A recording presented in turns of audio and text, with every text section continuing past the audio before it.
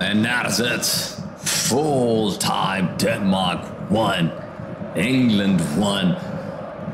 There's a lot of questions that needs to be asked about this manager for England. I mean, Southgate, some of the decisions he has made in this game is just ludicrous. I mean, when the game is 1-1, you're taking off Harry Kane.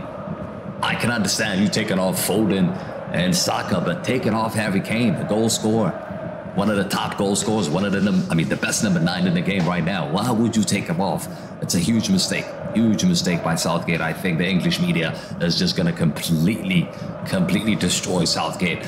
But look, man of the match today, hard to say, right? Hard to say. Who is your man of the match? Let me know in the comment sections. I mean, Bellingham, not really. It's a game of defense, I think. Both teams canceled each other out. Not a whole lot of chances from England perspective. I don't think Schmeichel made any saves, to be honest with you. This whole game, this whole 90 minutes, I think Denmark completely contained England.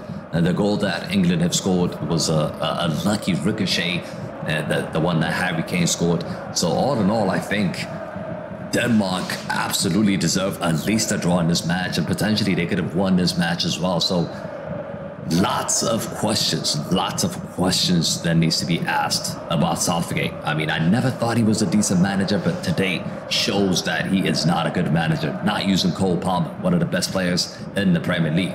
Not using Kobe Mainoo, one of the best performers in the CDM position for Manchester United. He hasn't used him today. And also, he's playing Eze. I mean, Cole Palmer sitting on the bench. You putting in Eze, the guy from Crystal Palace, just doesn't make any sense. Every decision that this manager has made does not make any sense. In the last game, of course, we will see what's going to happen. But this puts England still up top with 4 points. And Denmark, I think, will be second. Slovenia and Serbia do have 1 point each. So not good for England. If they don't change soon, I think they will find out. They will find out in the big tournament when the round of 16 starts. I think they will find out. They can't continue to play like this. But it's a massive point here for Denmark. But yeah, guys, that is it. Thank you all for watching. Make sure to join us for Spain against Italy. We're gonna go live in half an hour or so, and let us know. How do you see the performance from England today? I mean, what needs to change in the next game, and what needs to be done from formation-wise, from personnel? What needs to happen? Let me know in the comment sections. But that is it, people.